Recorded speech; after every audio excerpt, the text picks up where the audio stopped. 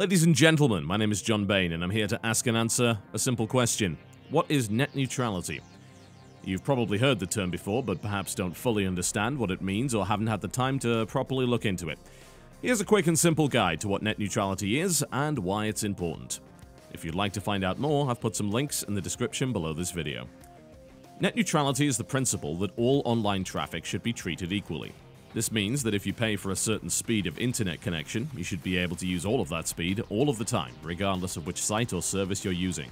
This idea is important to make sure that you get your downloads quickly, you're able to watch online video like Netflix or YouTube without any problems, you can play games without being affected by lag, and you can load your favorite websites without having to wait. This all sounds very sensible, right? Who could be against making sure that our internet service works correctly? Well, the answer is that some ISPs want to be able to charge users and online companies alike for what they call a fast lane. What that really means, though, is that they'll be able to slow down a user or company's connection if they don't pay up. Make no mistake, the internet will not get faster with these so-called fast lanes. Websites in the fast lane will trundle along at the same speed they always did, and everything else will be dumped into a slow lane. It's like saying, well, the speed limit right now for cars is 70 miles per hour, but if you pay for this fast lane, you can drive in it at 70 miles per hour. But everybody else has to drive in the slow lane at 30 miles per hour. You didn't make anyone faster by doing that, you just slowed down the people who weren't willing to pay you extra money for the services they should be getting anyway.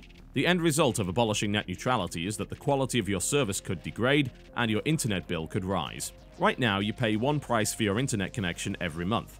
But if huge companies like Time Warner and Comcast had their way, they would have the ability to charge you extra every month to watch Netflix or use Facebook, on top of many already trying to impose bandwidth caps on how much data you can download every month. This would be like a water company charging you extra because you decided to use your water for coffee instead of the laundry. The water company doesn't have any right to dictate what you use your water for, they can only charge you for the water itself.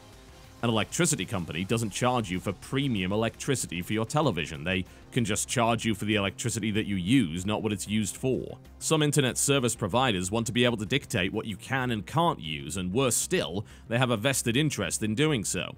Companies like Comcast and Time Warner also sell television services, and television viewership has been declining year on year due to competition from services like Netflix and Amazon Instant Video. These internet service providers have a vested interest in slowing down their competition.